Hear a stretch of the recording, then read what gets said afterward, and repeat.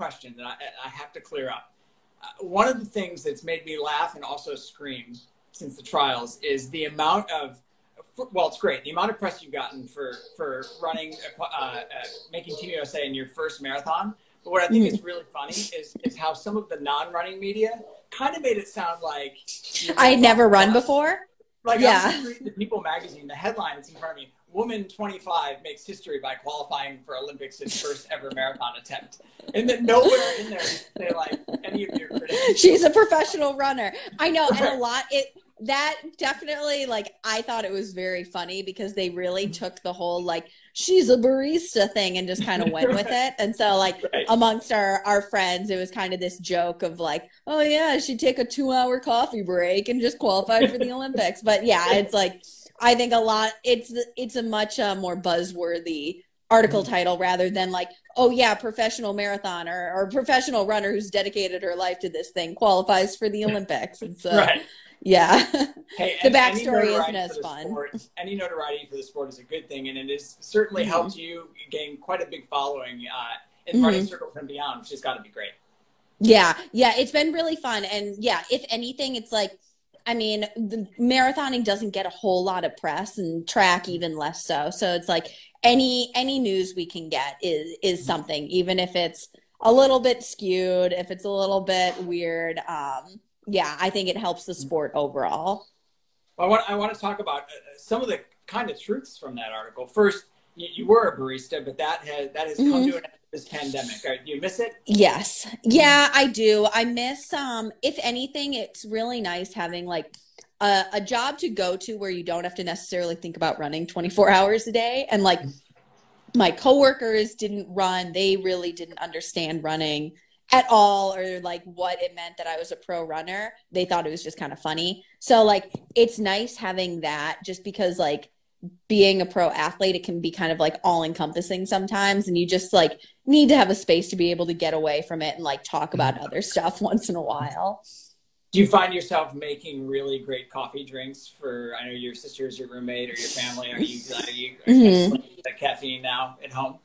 Oh yeah, I have a horrible caffeine problem.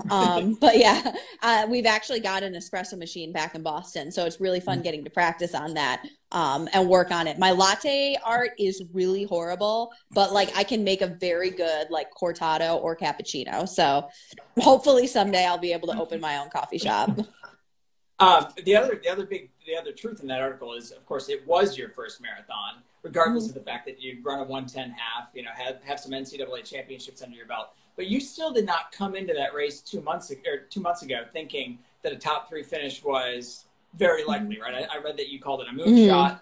Top 10 or a 20 would have been great. So really, on a scale of 1 to 10, how confident were you that you were going to have this kind of day? -5. Really, going into that race, the day before, I don't want to make it sound like I had no confidence in myself. I was feeling pretty good. The buildup had been okay, not great. Truthfully, I had one of the worst workouts of my life, like the week before, and basically told my coach, like, I don't know if I can actually finish 26 miles. He's like, you're being dumb. You definitely can finish this. But John, my coach, had basically said the day before, like, okay, like, your best day, you could get 3rd. Your worst day, probably like 15th. And so it was somewhere in that range that I figured. And then I think part of what saved me is that the pack stayed together for such a long time.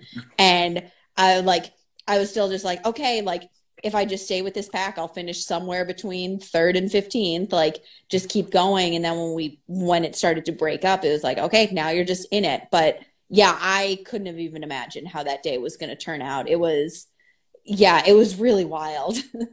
Let's talk about that move, because you and Alifine kind of went for it. I think it was around mile 22. Was there any conversation there? Was it sort of an unspoken, here we go? And how did you feel when you made it? Do you think, okay, I've got this under my belt?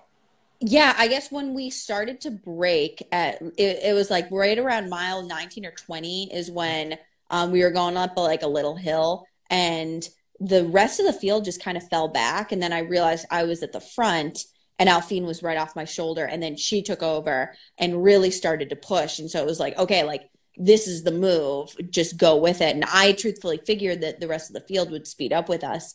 And then when it became apparent at 2021, that it wasn't. It was just like, okay, like, let's work together now. So then there was like communication between the two of us of like, okay, like, keep pushing. She was like, stay with me, stay right on me anytime I started to fall back. So I appreciate that so much from her, because like, she's a veteran marathoner that I look up to enormously. So to have her there, like, pushing me on and helping me, because I'd never run further than 24 miles before that race. So I was like, okay, we're just in it. And you guys had run together out in Flagstaff. You were pretty good friends coming into the race, right? Yeah. So Alphine runs for NAZ or NAZ Elite.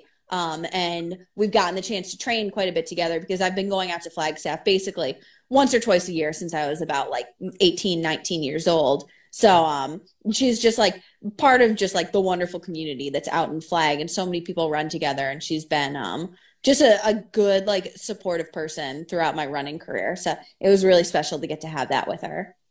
Some of the people in the comments were laughing when you said Little Hill at 19, because as you probably know pretty well, there were not very many little hills on the course, and you had not come here and done a test run. So when you were out there, what was your impression of the course? And then of course the crowd support, did that help balance out the hills at all? Yeah, I guess for me, I'm definitely a strength runner. Like, I really thrive off of those just like grinding hard courses. And I know my Saucony teammate Jared Ward had basically said like, oh, this is the cross country version of the marathon. I was like, sweet, I'm great at cross country. So I think that day definitely benefited me. I think if it had been a really flat, fast course, it would have been a very different story. So even though it was very hard, it was very windy, I was trying to just use every possible, like trying to keep in mind, like, okay, like, this is what you're made for. Like, you can do this. Like, if not on this course, then what other course would you be doing it? So I actually really appreciated it. But yeah, you guys at the Atlantic Track Club, that course was sadistic. we weren't thinking sadistically when we made it. We tried to make it as flat as possible. But, yeah, that's what I heard, that it was changed then. Yeah. And especially those last couple miles. But I don't know, that one last hill right up, is it like your town hall or something? The one with the gold dome? Yeah. That's okay. The state capital, yeah. The state capital. Yeah, that was absolutely killer. The only thing that kept me going was the fact that it was like a golden dome, and I just associated it with Notre Dame. Okay. That's a good way to think of it. We actually had a hill after that was worse, and we took it out because we had run the course so many times and realized we just couldn't put people through that. Thank you. Yeah. I want to talk about the next 24 hours. What did you do in the next 24 hours after the race? Like, how do you celebrate?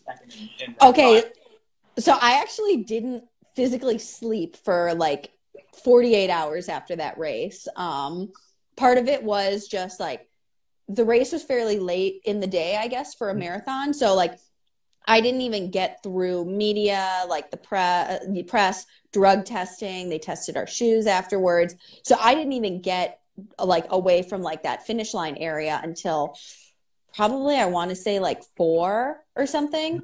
And then we get back, was at the hotel, and then my sister actually was running in the unsanctioned Take the Bridge race over at the Georgia Beer Garden. So I was like still in my uniform, had my bib on and everything. So we book it over to there to go watch her, and then we're hanging out at the Georgia Beer Garden till probably midnight or so. And then I was starting to like kind of crash. So we headed back to the hotel, but I just couldn't sleep.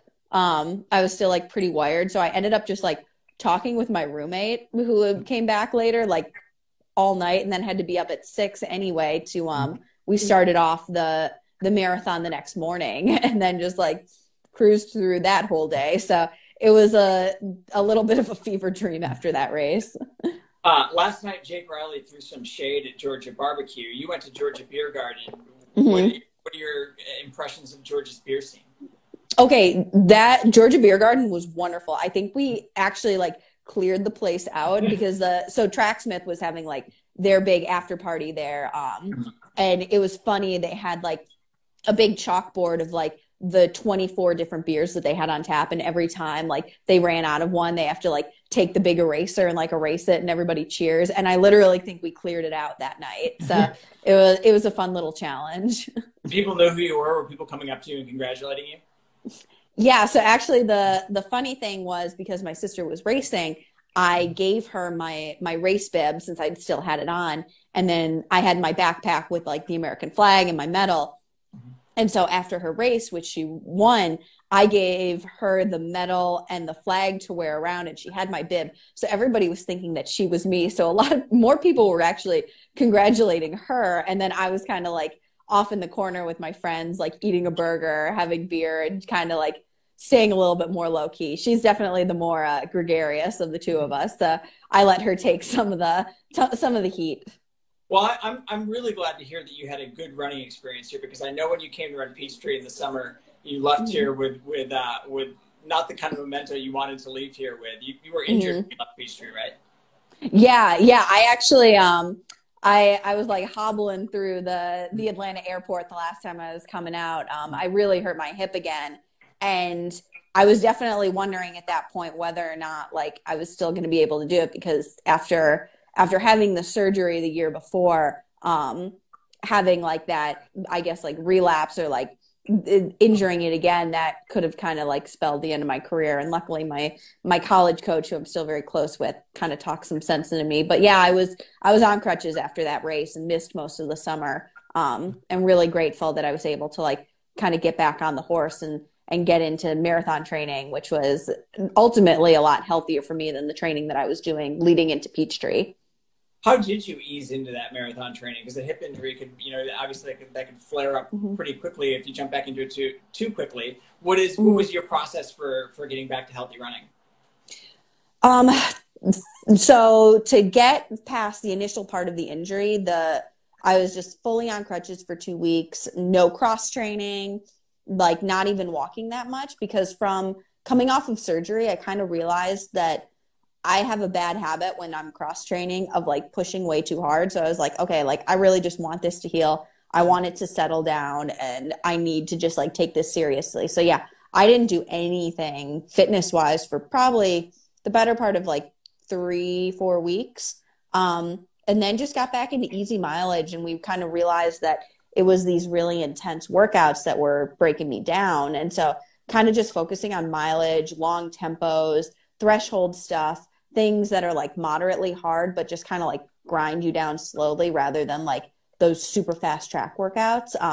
That ultimately was what kind of worked better for my body, and I can maintain a much higher mileage. I think like my body stays healthy on mileage that's higher than normal for most people. My golden zone's kind of like 100 to 110, and then 120 for the full marathon build. So as long as I'm doing moderate workouts and not pushing too hard in that sense, I can push pretty hard on the mileage. I want to talk about Tokyo for a little bit, because obviously the celebration didn't last as long as I think we all would have wanted it to with the announcement. You were an early proponent of postponing the games. I imagine a bittersweet position for you to take. Yeah, it was definitely hard, and it was definitely that like as things started to shut down, that like slow, horrible realization that like, yeah, this is definitely not going to be the right thing to do. And I was frankly pretty surprised how long the IOC held out on making that decision, just because the overall, like the safety of athletes and the ability for athletes to qualify, when that's impeded, you're kind of compromising what the games are about. And like, I think Jake Riley put it better than just about anyone when he's like, none of us want like the experience to be like it is, I think, what he said. And I fully agreed with that. Is like, if we're going to have the Olympics, we want people to be able to go watch. We want every country to be able to be involved. We want everyone to have a fair and equal chance to qualify for them. So that was just, there was no way it was going to be able to happen this summer. And I just felt like having already had the luxury of qualifying, which a lot of other runners didn't, I kind of needed to take a stand early on it. And you're in. I know you for a while, your Instagram profile said pending Olympian, but yeah, I think the decision's been made. You're going in 2021? Yes. That was kind of a terrifying 10 days when USATF was still like on the fence about it. And I think it probably came down to just the fact of how difficult it is to throw an Olympic trials marathon. Like, frankly, I'm pretty shocked that you guys were able to pull it off as seamlessly as you did. So I think the prospect of having to run another one of those was pretty terrifying for them. So they're like, yeah, it's fine. It's just you guys go. Yeah, we're not planning on putting on another one. I think we're still recovering in a different way than you guys. 6 months of preparing for the games is a lot different than 18 months. How does your running life change now that you have a year and a half to get ready for the Olympics? Frankly, for me, because I am only 25 and because I have only run one of these, it actually is a really cool opportunity for me, just because it gives me the chance to get more training under my belt. Because really I did only have like 8 months or so of healthy running leading into the trials. And so if I get the chance to get more mileage, more workouts, and then hopefully, fingers crossed, to run another marathon before then, like one of the fall majors, that would actually be a really good chance for me to learn and prepare for the games as best I can. So if anything, I think it kind of benefits those of us that are already in, because now we can just like fully like work backwards and devote ourselves over the next year and a half to getting as ready as we can for when we get to Japan. If racing comes back, and it will you line up for a marathon between now and then? Yes, definitely. The plan is one of the American majors in the fall. We haven't decided which one yet, but yeah, we're just hoping that things are kind of back to normal by then, and everybody's healthy. So whether it's a pro only field, whether they're able to run them in full, like definitely would be trying to do one in the fall. I have to ask about something you've been vocal about, because a couple of high school coaches have reached out to me since we announced that you were coming on. You talked about how you struggled with eating disorders in high school and college, and how some of that kind of marred the success of your college career. How important was it for you to have such a big success, something parallel to what you did in college, in this new chapter of your life? It was really huge, yeah, to be able to have like gone through the work that I put in over the last 4 years since 2016, when I basically like self-destructed before I even made it to the line at the Olympic trials. Then to be able to go through all that, to get to the line in Atlanta and really feel like I was in a really healthy place mentally, and just like, frankly, a pretty different person than I was 4 years ago. And then to be able to like have that success was huge. And just being able to have my family and my friends there, who like a lot of them were, all of them were there when I was at my absolute worst. So it was like, I think it really kind of came full circle. And just to like 2016, the Olympics were the only thing I cared about. And this time around kind of realizing like, okay, like this is fun, but it's almost like there's a lot more than just this. And then to finally get it was like, wow, like this is cool. What do you attribute to kind of turning things around in 2016? Is there any one thing that was like, okay, this is it, I'm gonna go in a different direction here? Yeah, like friends and family who were able to have like really frank discussions with me that I like wasn't going down a healthy route, and then ultimately just like coming to the realization myself that I couldn't keep going like that, and that basically like it was the realization that I wouldn't be able to run anymore and do the things that I loved if I kept going down the route that I was doing. So part of that was having to take an extended time away from running and really focus on mental health. But ultimately, it's kind of like with an injury or something. Like you have to be willing to put in the work and take the time that you need to get healthy before you try to like ramp back up. So it's the same with mental health as it is with your physical health. I know so many, at least here in the Atlanta area, where we have a really great cross country and track and field program in high school. You've gained a lot of fans, and a lot of the athletes who are out on the course really look up to you, and that message will resonate with them. So thanks for sharing that. On to some fun topics. I'm going to take some questions from the comments here in a second. But first, I wanted to ask you about Run Fast, Eat Dough. I saw that on your Instagram page. Is that real, and where can I buy it? No. Unfortunately, that was a one day only April 1st sale. No, I actually have had a lot of people reach out to me about that one. My sister actually put together the cover of that one. I'm just the ideas woman. She's the graphic designer. So I don't know, maybe in the future, I feel like a lot of people have been like, oh my gosh, I really want you to write this book. I'm pretty sure it would be copyright infringement on Shalane Flanagan and Elise Kopecky. But yeah, I don't know. I bake a lot. I love doing, like, I've been quarantine baking a ton. So I don't know. Maybe someday we'll put out a baking book. But no, for anybody wondering, you cannot buy Run Fast Eat Dough. It's totally fake. I'm sorry, guys. Do you have a go-to recipe or anything you've made a lot since you've been in quarantine? I've actually been perfecting my English muffin recipe, which I've I really enjoy English muffins. And so that was something that I wanted to learn how to get down. But yeah, I'm going to try and I really want to start making donuts more. But I don't know. It might be one of those things where it's better when you just go buy it from a place.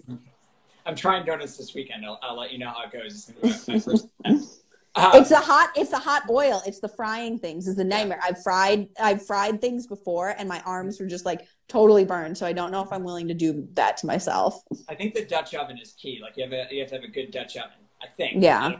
We'll find out. Yeah. I'm going to find out this weekend. It could be terrible. I could burn my kitchen down. I had a question from Chris in the comments. What would be the top song on, and I see you're running on the treadmill a lot. What's the top song on your playlist right now? So one of my favorite artists is Abby the Nomad. And so I've been doing a lot off of his new release, Modern Trash. So yeah, he's got one called Silicon Valley that I've been really, really enjoying. So yeah, probably a lot of that. It's good running music. Similar question. What, in this time where we all have a little more time to watch TV and read, what are you watching? What are you reading right now?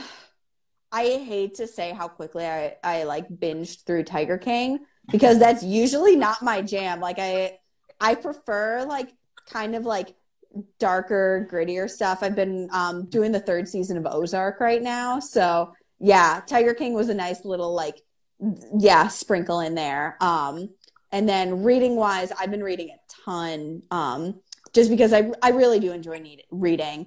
And so I'm working my way through Infinite Jest right now, which is just massive. So it's taken me a really long time. And then I just read American Dirt, which was really good. I know so many people who've started American Jest and not made it through. So okay, that's the joke is that you only ever make it halfway through and then you just talk about how you're reading it. So right. I guess I'm just becoming one of those people that I'll only ever make it 500 pages through it. On a more serious note, a more running note, somebody asked in the comments what your #1 build-up workout was in the trials build-up. So a big one that John had me do, we call them float and push miles. So rather than doing just a straight 12-mile tempo or something, we take marathon pace and then it's 10 seconds faster than that and 10 seconds slower than it. And you float 10 seconds slower and then you push. So alternating miles. So it will be okay, you run a 5:30 mile, then a 5:50 mile, 5:30 mile, 5:50 mile, and do that for 12 miles. And it kind of teaches your body to flush lactic acid and is really good because it I think it kind of accurately mirrored the pace changes that we had in Atlanta. So I really enjoyed that workout. We would do that at 7,000 up in Flagstaff, and we would come down sometimes because I had been training in Flagstaff before the trial. So felt like that one was kind of the one that really got me ready. Aaron in the comments is asking what a typical night of sleep looked like during the trials build-up or during any marathon build-up, really. Okay, so I'm going to admit that I actually am a terrible sleeper. I have really bad insomnia. So, a really good night of sleep for me is, 8 hours or so. Truthfully, a really bad night might be, 3 or 4 hours. So, I kind of just have to learn. I've learned how to work with that. I've had that since college. And, I'll take naps throughout the day if I don't sleep well.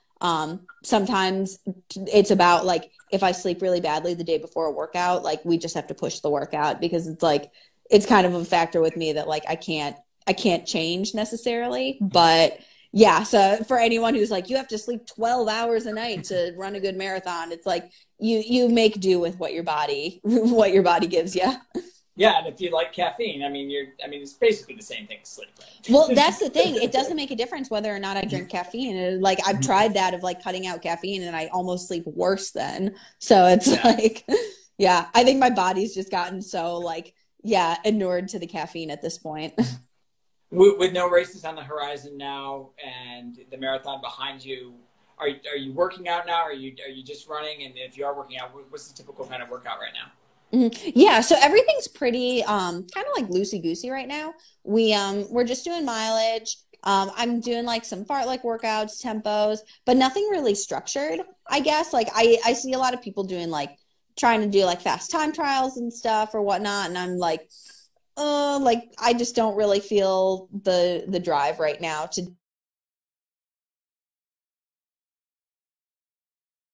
do like virtual races or time trials. And so we're kind of taking this as a nice, like, I don't know, a time to really like enjoy running again. And like, I do love just running straight mileage.